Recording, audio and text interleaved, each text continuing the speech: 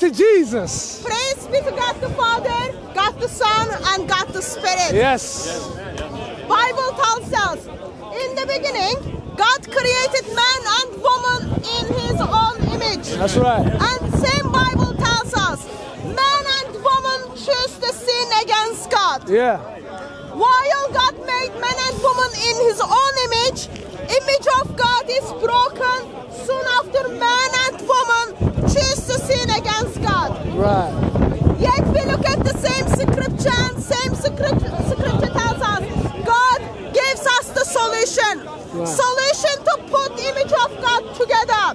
Solution to break the separation down. Yeah. Solution is Lord Jesus Christ. That's right.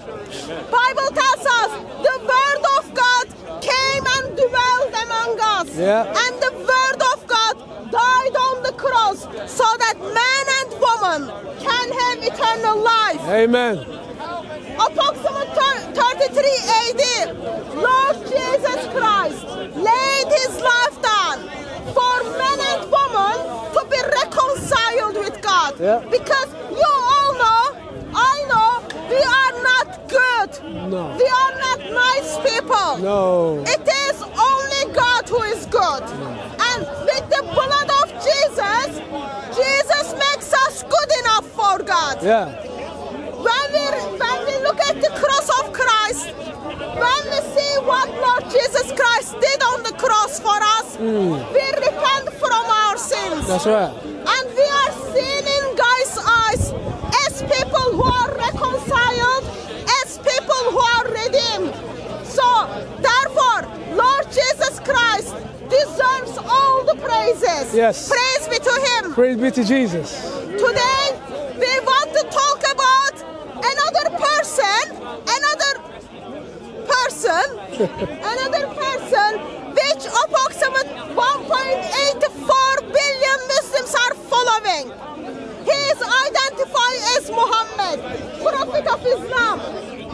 While Islam teaches every human being must worship Allah alone, yet we look at the teachings of Muhammad and we see today Muslims are worshipping Muhammad alongside of Allah.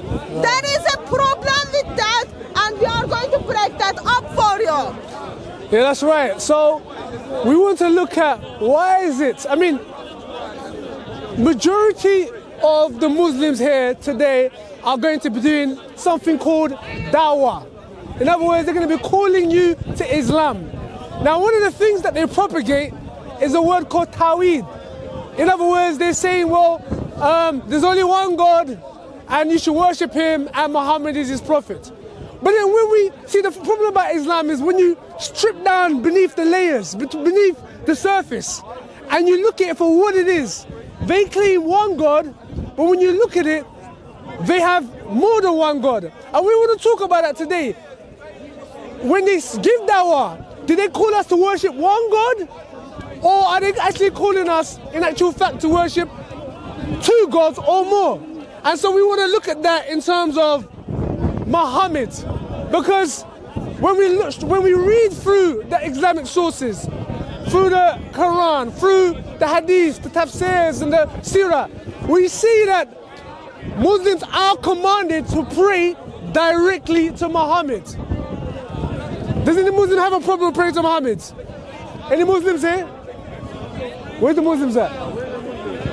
Can we have a response from a Muslim? Okay, the Muslims are you a Muslim, sir? You don't want to be okay. Well, we want to know why is it that Muslims are praying to Muhammad, a dead man who died almost 1400 years ago. Is that what we look at? So there is a problem with that. Yes. Muslims pray 5 times a day. Yes. Thanks to Moses. Without Moses, you would be praying 50 times a day. Yes. Moses had Muhammad out to bring the prayers 5 times a day. In your 5 times prayer a day, you do 17 rakat of the prayer. And in your rakats, after the sajda, in the tashahhud, you speak to Muhammad while you are praying to Allah. That is shirk, Muslims. You know that better than me.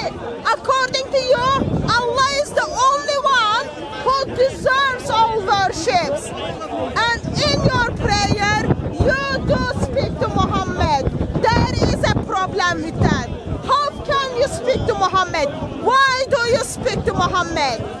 We look at the Islamic tradition and we see it was the idea of Muhammad to encourage Muslims to pray and pray on him, send people's blessings and greetings on him. And Islamic tradition even tells us Muhammad wanted you to do that even though he was in the grave. That is, even though when he was dead, which you practice today, Muslims. Brother, can we look at the hadith of that? Yes, let's look at that. So, we're looking at Muhammad, the second god of Islam. All right, so, let me just bring this up for you. Right. So, the hadith. Shall I'll read the first one, yeah? Or should I go? I talked about the one in the grave. The one in the grave, yeah? Okay, so we're going to read this. So, I was sitting. Can you read it from the beginning? So I go right from the beginning, yeah? It's Allah. It starts Okay. Allah is instructing the sinners when they commit a sin to come to the messenger of Allah and ask for forgiveness. So we're taking this from Surah 4:64. So if you read the context, Surah 4:64 through to 4:65, I'm sure you've read this, Abbas. Abbas, don't hide. All right. Can you tell us why do you pray to Muhammad? We want to know. We're still asking why you pray to Muhammad. Yes, we're asking because we haven't got an answer. You pray to Muhammad, all right? You pray think to it's Muhammad. boring? You think it's boring? You think it's boring to pray to Muhammad?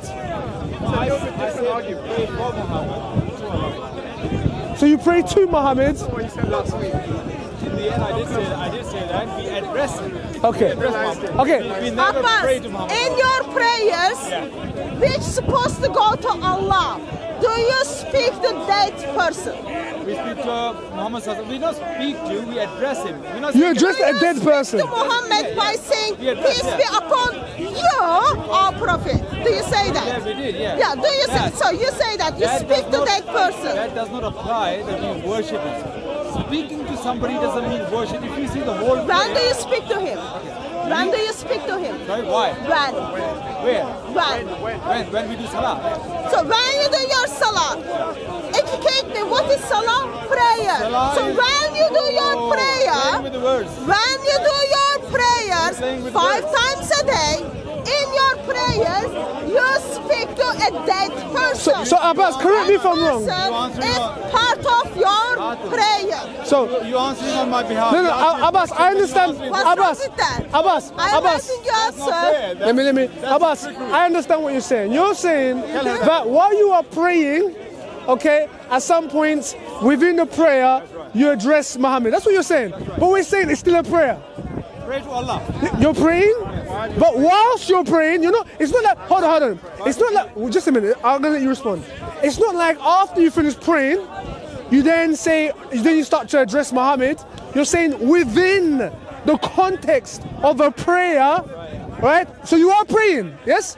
Within the context of the prayer, you then directly address Muhammad, who is not God. Okay, so you are praying and to Muhammad. You see what that prayer is? The prayer is, may Allah's mercy be on you. So if he is a deity, if we worship him, we could never just say, well, Allah's mercy be on you. Can you pray to a man? Sorry? Can you pray to a mere man? No, you're playing with the words again here. If I'm praying, can I address my prayer to a If you mere want me to man? come here, you don't talk over me. You saying, do we pray to a man? I'm saying we don't pray to him. We address him and we pray for him to Allah. For example, I say, Godwin, may God's be mercy on you. Am I praying to you or am I praying for you, but I'm addressing you? You wouldn't be praying. Let me You respond to wouldn't be that. praying. Godwin, can you feel that? Ah, yeah, I can. Can Yeah, you feel that? yeah. She's, Can you breathe? He's alive. So He your is question- alive. so your There is problem- nothing Wait. wrong You're gonna with respond in a that. minute. But what you do is in your prayer, you mention a dead person. That is the issue.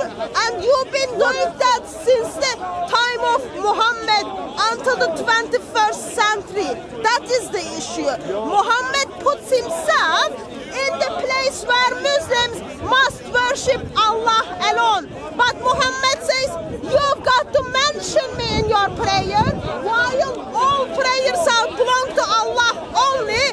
Mention me too. That is the issue. Do you not see the problem with that? So Muhammad, he himself is commanding you to commit shirk. Okay. Because he's the one who commands you, right? Okay, so he's directly telling you, well, when you pray, make sure you mention me. Can I say? Okay, now. Do you not see the problem with that? No, because you don't know something which I know. I'm going to explain that to you all. You are implying, Muhammad Sallallahu Alaihi Wasallam says, mention me in your prayer. But how you mention me? Ask Allah to have mercy on me. So if he was telling us to do shirk, he wouldn't say ask Allah to have mercy on me. He should have said, you should have asked me to help you. Now I'm going to say, this is an ambiguous thing. You are making a fuss about an ambiguous thing. I'm going to tell you something clear from the mouth of the Prophet Sallallahu Alaihi Wasallam. He says, I'm going to give you a reference if you want. In Sahih Bukhari, hadith number 3445. Now what the Prophet himself is telling us, if he asking us to worship him or the otherwise. He says, narrated, look what's your problem? You think they're doing a bad job? The one is eaten by goat or other fruit. Any other fruit. I think they can answer. Abbas, focus, man. No, tell him. Yeah, one second. Abbas. No, wait. Go on. Go on, Abbas. Narrated Umar Radiallahu anhu. I heard the Prophet Sallallahu Alaihi Wasallam saying, do not exaggerate in praising me as the Christians praise the son of Mary, for I am only a slave. So call me the slave of Allah and his apostle. He's telling us, do not praise me. No. It doesn't say. It said do not exaggerate. It doesn't say do not praise me. What is it? I'm a slave of Allah. Yeah, it says I'm a slave of Allah. It doesn't say. Where does it say that? Look, where does it say? do not exaggerate in praising me. But you can praise Do not. What does the word exaggerate mean? Exactly. What does the word exaggerate mean? You read it? Can't you see the whole context? Did you not just read it? Abbas. Why you are? Abbas, why are you are really feeling insecure? why are you playing around these words? The whole point is telling you, do not exaggerate in praising me. Yes, you can praise him as a prophet. You can praise him. As a prophet. So do all the praises belong to Allah? Like we. Do all the praises belong to Allah? According to Surah Fatiha, yes, brother. Do all the no, I'm asking questions. Do all praises belong to Allah? Alhamdulillah. No, hang on. The human to human we can praise. No. Where does it say that? What is all the? Where does it say what from is you? the praise? No, praise, no, don't play with words. I say, Godwin, you are very smart. In Islam, who do all the praises belong to? In worship is only praise. What does the word all mean? What does the word all mean? In worship. What does all mean? The word all. Does it mean some? Does it mean just a human? Allah is talking about the worship. No, I'm talking about praise. You said you were talking about praise. Surah Al-Fatiha is the context of the worship. When you're praying, Abbas, you're not being very, you're being disingenuous. Let me first respond what you break it down for us, Abbas. Here is the issue, Muslims. Listen very carefully. Prayer is part of the worship. Prayer is the part of the worship. Yes. Whatever do you in your prayer, whatever you do in your prayer, that is the part of worship. Wait. In your prayer, if you are talking to Allah, that is the part of worship. In your prayer, if you are praising to your wife, that is part of your worship.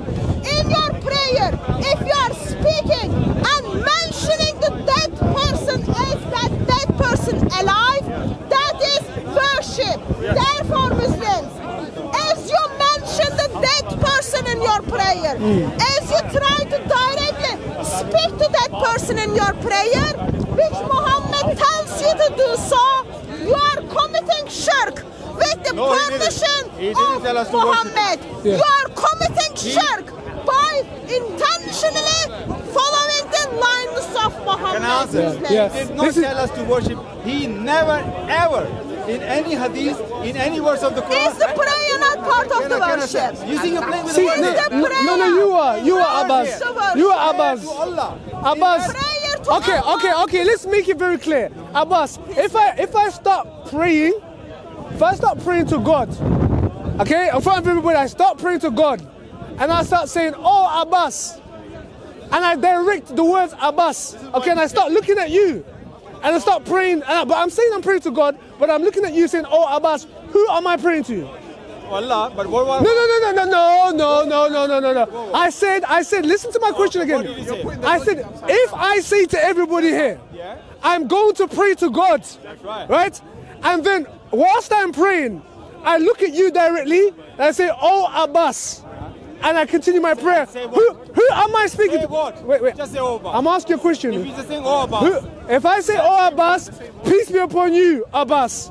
Peace of Allah be upon Peace be upon. No, I said. peace of Allah. Peace be upon. That's what the Abbas, stop hiding. Tashahhud doesn't say that. If I say peace, and mercy of... Read the question. no, just don't let him escape from this. Read it. Abbas, if I say peace be upon you, Peace be upon your Prophet and mercy of Allah, His blessings be upon you. Your point, President? yes, okay. mercy of So Allah, that's what it is. Abbas, stop hiding. You don't just stop there. See, the problem with the Muslims here Why we said that? is that it's embarrassing the fact that their own prophet commanded them to pray to him. And they have, and that's why it is embarrassing because they call us to Tawheed. They call us to oneness of Allah. They say Allah is one. So how can you have your prayers directed to someone other than Allah if this is not shirk? Do you see the problem? Let me make a point. Yes. While Muhammad forces himself into the Islamic worship, while Muhammad intentionally wants his followers to commit shirk, we are not surprised to see even Muhammad says, if you are praying to Allah, if you are worshipping Allah, when you hear my voice, people, you need to respond to me, says Muhammad. What does that tell you about Allah and about Muhammad? How come your prophet becomes much important than Allah? Why is your prophet intentionally forcing you to commit shirk? So can you respond? Why is Muhammad more important than Allah? That's a good question. You guys playing ping pong. No, we want to know why do Muslims treat Muhammad greater than Allah? Only Muhammad, no other prophet. So can we have an answer to that? So why? No. Do you understand the question? The question is this: why do Muslims prioritize, put Muhammad above Allah? That's the question. Can you answer that? That's the question. I want you to answer that. I thought you... No, you answer. Can Listen, no. Sahih Bukhari can answer that. Okay, let Sahih Bukhari. You don't want to answer. Let Sahih Bukhari answer that. Go on, do it. Sahih Bukhari 661. While I was praying in the mosque, while I was praying in the mosque, Allah's apostle called me, but I did not respond to him. Later I said, Oh Allah's apostle, I was praying. He said, didn't Allah say, did you respond to Allah and his apostle when he calls you? A man is trying to worship Allah in the mosque. Listen. Muhammad calls man, he finishes his prayer, then goes to Muhammad. What Muhammad says to man? Where were you when I called you, man? Didn't you know about Surah in verse 24? When I called you, that is the voice of Allah. You must obey me. Not worship Allah, but you must obey my voice, sir. Why do you? So answer that. I want you to answer that. So why does he get presidents? Why does Muhammad get presidents? Go on. He's going to hang him. I'm going to hang myself. Okay. He does understand, sir. Now you say, why do we pray to Muhammad? Why do you prioritize? Why do you put... So you didn't listen. And you're not even listening. So all that time you wasn't listening. Do you see the problem, Abbas? You do this all the time. He does it all the time. He didn't even hear the question. Why do you Yes? prioritize Muhammad over Allah? Why do you hear the question? Why do you prioritize Allah over Muhammad? I mean Muhammad over Allah. Muhammad. Why is Muhammad the God of Let me Islam? answer the first question, not this new question. Let me answer the first No, question. you could answer the first He question. said, why we talk to Muhammad in our prayer?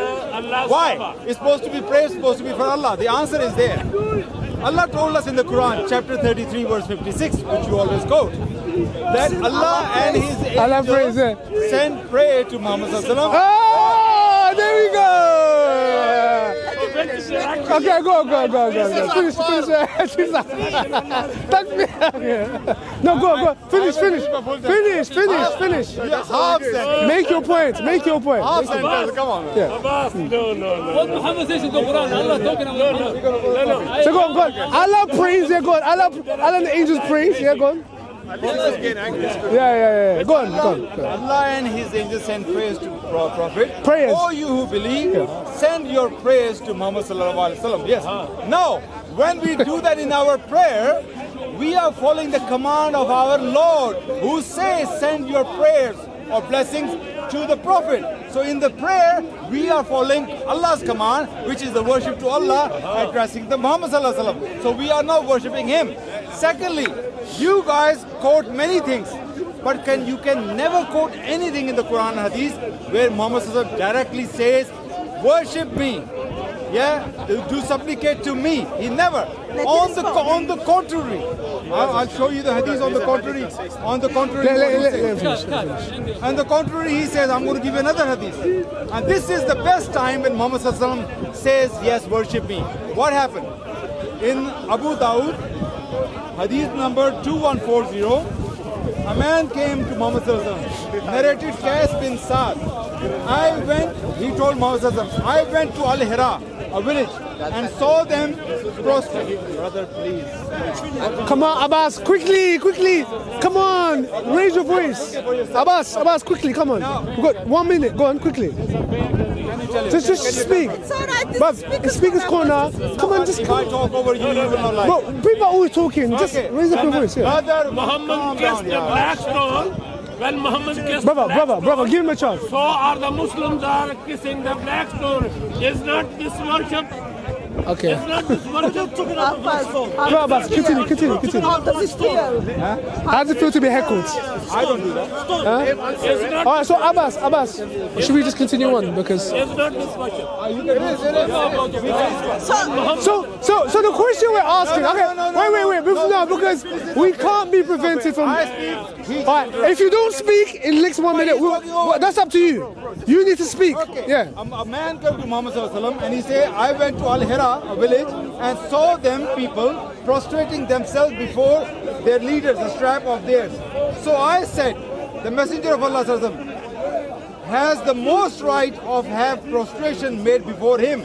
When I came to the Prophet sallallahu alaihi wasallam, I said, I went to Al-Hira and I saw them prostrating, can I prostrate to you? So what Muhammad sallallahu alaihi wasallam says, tell me, if you were to pass by my grave, would you prostrate yourself before it? I said, no. He then said, do not do so. If I were to command anyone, but this is not, the rest part is if I have... Abbas, are you finished? Have you finished, He's Abbas? telling the man, don't prostrate me. Even if I die, would you prostrate? The man said no. So Muhammad is telling him not to prostrate. The man want to prostrate. So if he wanted people to worship him, that's the best chance he would have said. Okay, Let me respond. So you made 2 points. I'm going to respond to 2 points altogether.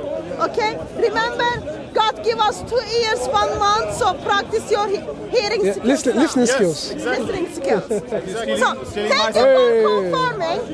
As Surah 33 verse 56 encourages you to pray to Muhammad, because even Allah prays for Muhammad. Yes, so they put an example. Therefore you are following the example of Allah. Yeah.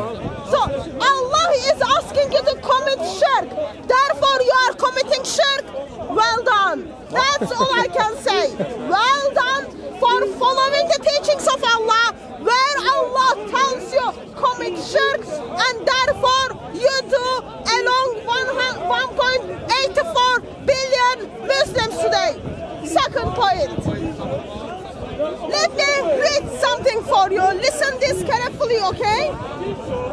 Sahih Bukhari, not Abu Dawud, okay? Sahih Bukhari.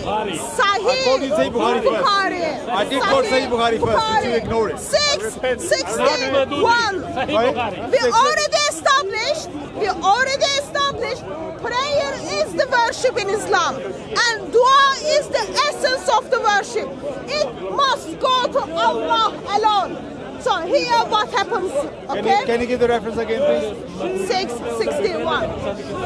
While I was praying in the mosque, Allah's apostle called me, but I did not respond. Later I said, oh Allah's apostle, I was praying. I am sorry, Muhammad. I was praying, therefore I didn't respond when you called me. This is what Prophet says. Listen now.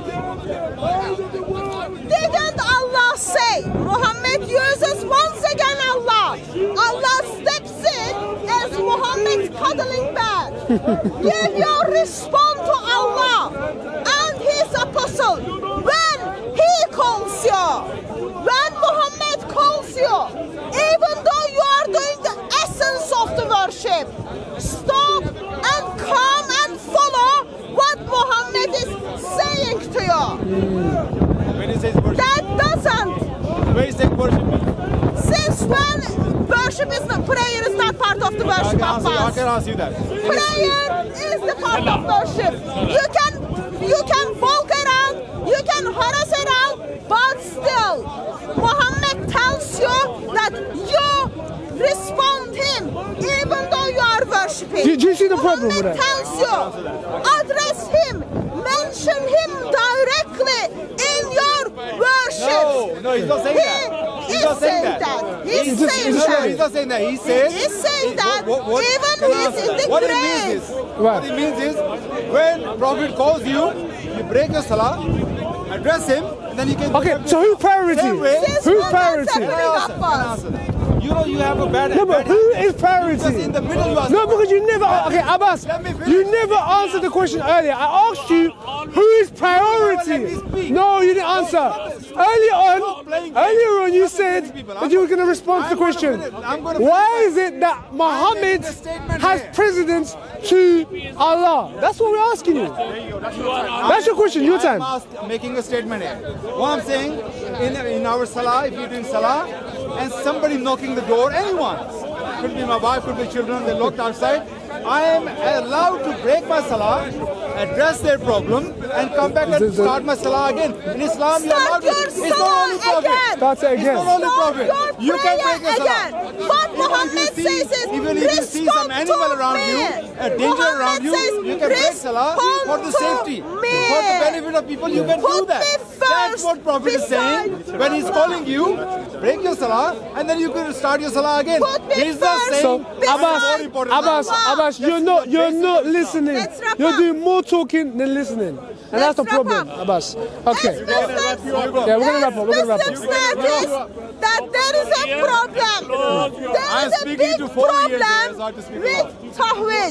There is a big problem with Shirk. And Muslims today are committing Shirk by mentioning directly and speaking directly to their dead prophet. Muslims are committing Shirk. Muslims are committing Shirk by putting Muhammad instead of making Muhammad priority instead of Allah. Allah is the one who is responsible for whole creation according to Islam. Yet Muslims are just putting Allah on the side track and putting their prophet first.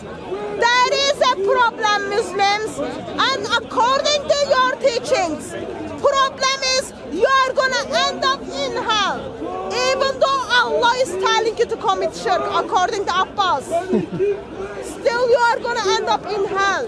Lord Jesus Christ does not want you to end up in hell. Lord Jesus Christ gave up his life for you so that you can spend eternity with him. Yes. And that's the message we have. Turn away from this false prophet Muhammad who announces himself or commands the followers to essentially between God and man. It's through him for your sins. Muhammad can do nothing for you. He's dead in the grave. You can't speak to him. He can't communicate for you. He's in hell. But if you turn to Jesus Christ, he can intercede for you. He's the mediator. He's the one that you need. Turn to Jesus. God bless. Thank you. Yeah.